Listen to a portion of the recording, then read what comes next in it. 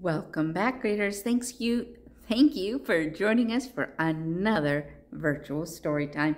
We are reading stories about and coming out of China in honor of the Olympics this week. And today we have a special one, The Moose of Ewenki. This is written by Gerelchimeg, Blackcrane, and illustrated by Jiu'er, and translated by Helen Mixter. Let's get started.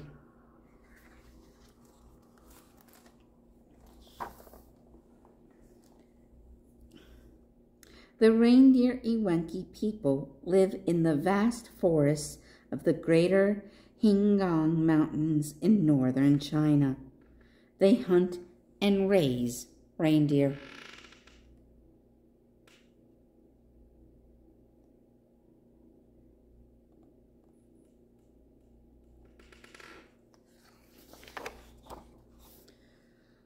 On one of his hunting trips, the old hunter Gree Shrek lay in ambush all night long. He shot a moose.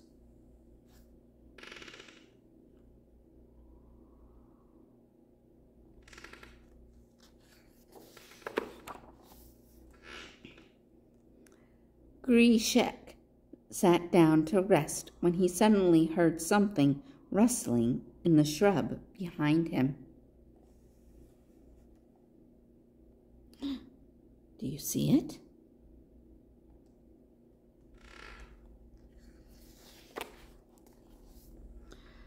A baby animal looked out, trembling with fear.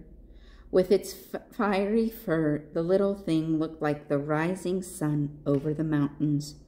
Gree Shrek realized that it was a little moose. The hunting dog barked and growled, but Gree Shrek told him to be quiet and held him back. Slowly, the little moose came over and licked Gree Shrek's fingers. The old man felt terrible because reindeer Ewenki hunters would never hunt a female moose who was raising a baby. When he had shot her, he hadn't seen the baby moose lurking in the shrub, and it wasn't the normal season for babies.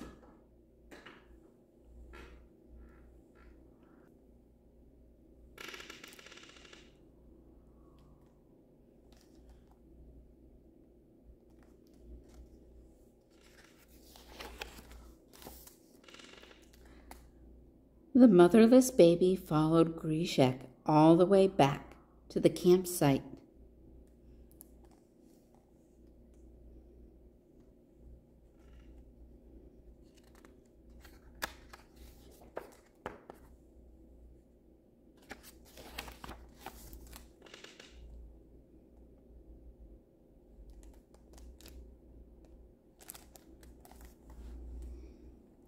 He was not afraid of people.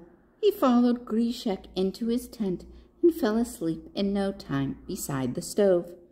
Exhausted, Gree Shrek also fell sound asleep and escaped into his dreams.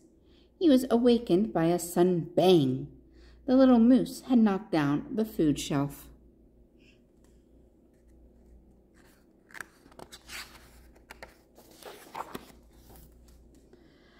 The little moose was so hungry that he was searching for food all around the tent. Gree Shrek found a bottle of reindeer milk. He rarely used it unless he wanted some milk for his tea, and it had almost fermented into chunks by now. But he dipped a finger into the bottle and fed the little moose. Quickly, the baby licked it all up. But he was still hungry. He stumbled around the dark tent looking for something to eat. The rice and flour were soon gone. He even tried to eat the candle, and he kept Gree Shrek awake the whole night.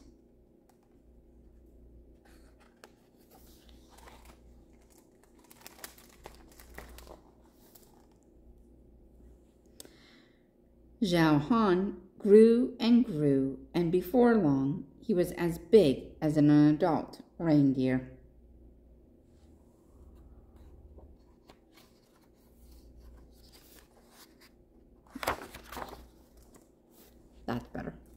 The next day, the little moose began his new life at the campsite. He learned to drink reindeer milk and eat rice, and even grew fond of bread. He liked all kinds of human food in his belly, and he never seemed to be full. Gree Shrek named him Xiao Han, which means little moose.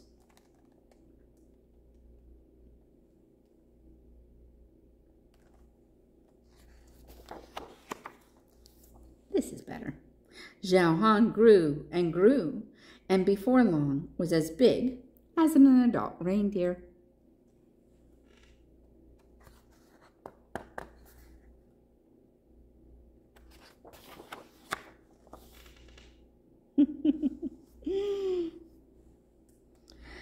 But he didn't seem to know how big he was. He played outside all day long, but still came into the tent to sleep. Xiao Han couldn't even turn around in there, so one day he knocked the whole thing down. Gree Shrek had no choice but to kick him out.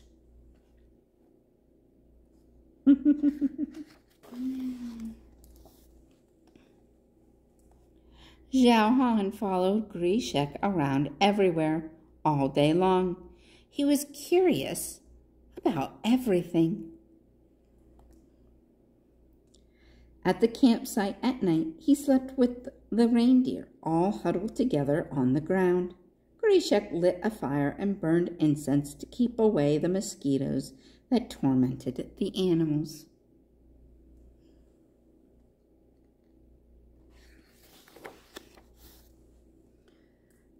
As he grew older, Xiao Han went into the forest with the reindeer to search for something to eat.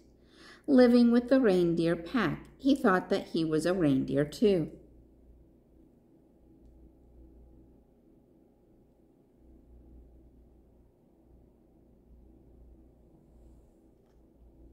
Do you see him? Can you find Xiao Han?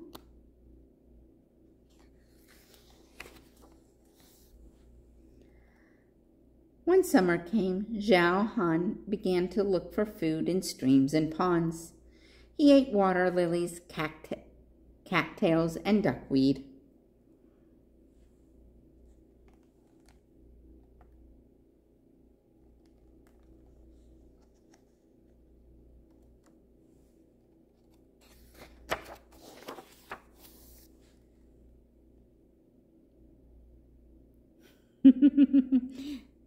Just like all animals.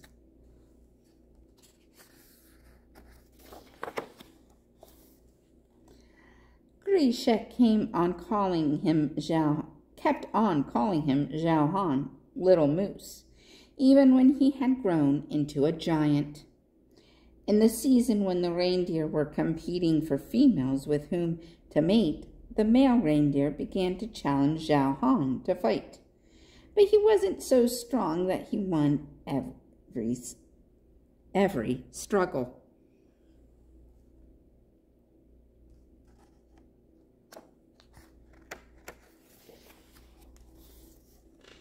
When Xiao Han was growing into an adult, his friend Gree Shrek was getting older and older. It was harder for him to bear the harsh life of the reindeer campsite. One autumn, he sprained his foot while he was out searching for the herd.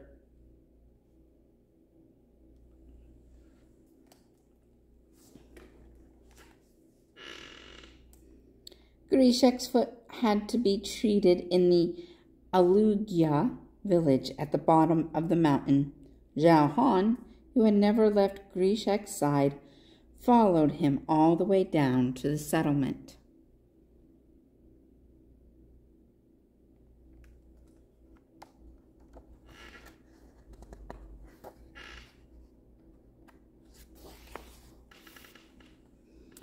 Gree Shrek had to lock Xiao Han up in the courtyard, but there was nothing for him to do there.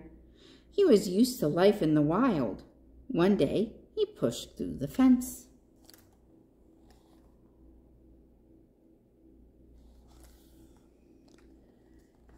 The village dogs went crazy at the sight of him. For the dogs, moose were wild animals that had been hunted by the reindeer Ewenki people for generations. But now, suddenly, here was a moose in their village, so they attacked him.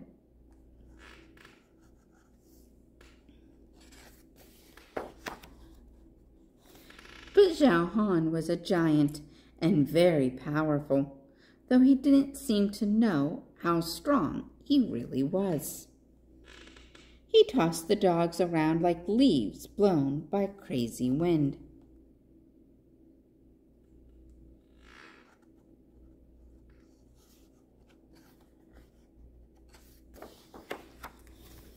The human world was full of temptations for Xiao Han.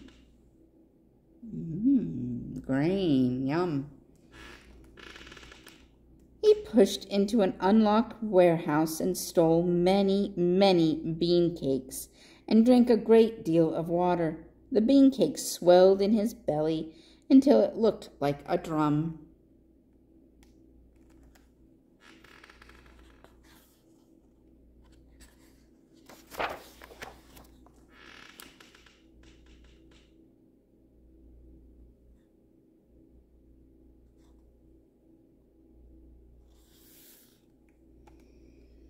Gree Shrek led Xiao Han around all night long.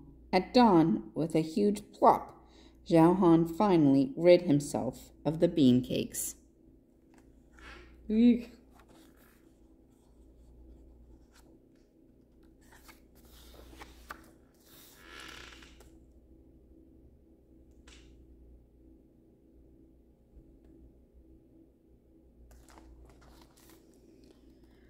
The human world was also filled with danger for Xiao Han. Some in the Alugia village went to kidnap him and sell him to the zoo in the nearby city. They lured him into a noose using carrots. But Xiao Han was so strong that he knocked all the kidnappers down and almost tipped their truck over before coming home to Gree Shrek.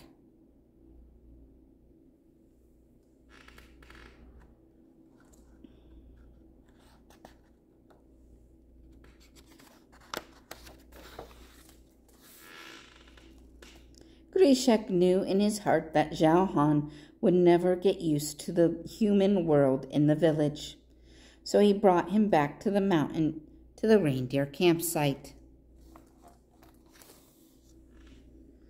But Gree Shrek was growing weaker and weaker.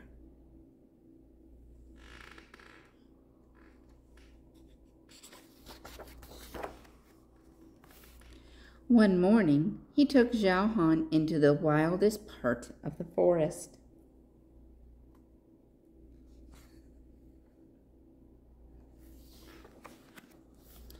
He tried to drive Xiao Han away by hitting and pushing him. He tried everything he could think of, but Xiao Han wouldn't budge. It had been 6 years since the morning when Gree Shrek first brought Xiao Han to the campsite. The moose had never left his side since then. But now Gree Shrek had no choice other than to give him back to the forest. Eventually, he shot at the ground beside Xiao Han. The stones bounced up and hit Xiao Han on the nose.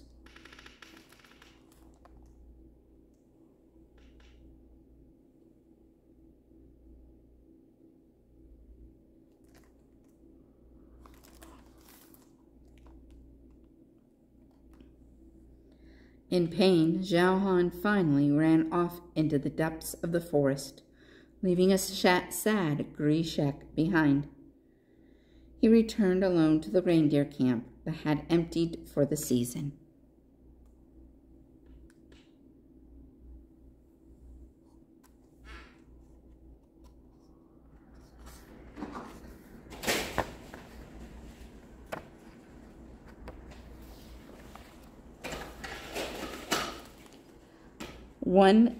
On one late autumn day, fierce winds rose up from all directions and blew the roofs off houses and tore up huge trees in the Alugia village.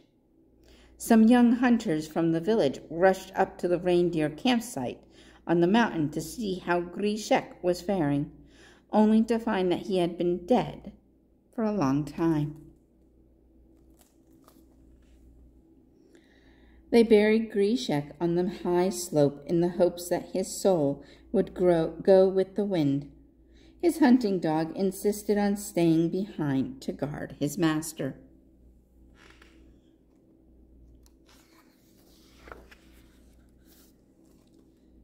The young hunters drove the pack of reindeer away from the campsite and never set foot in that part of the forest again.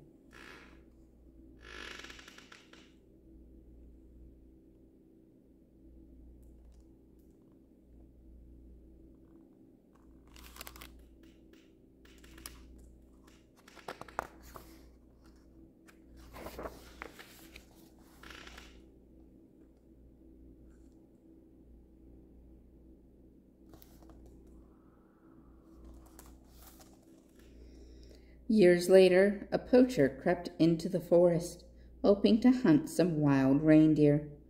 He saw the towering shadow of a giant moose far in the distance. He was so frightened that he shot all the bullets in his gun at the moose, but they missed. The moose rushed at him and, tossing his antlers, threw him far away into the bush. From then on, no one ever dared to enter that forest again.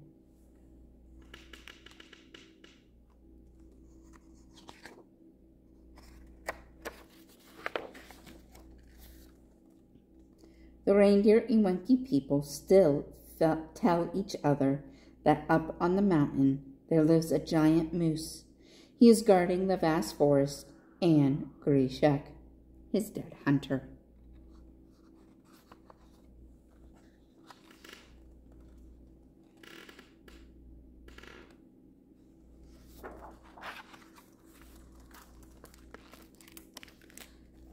Thank you for joining me for Moose of Ewenki, a Chinese tale. We will hope to see you here at the library or virtually again very soon.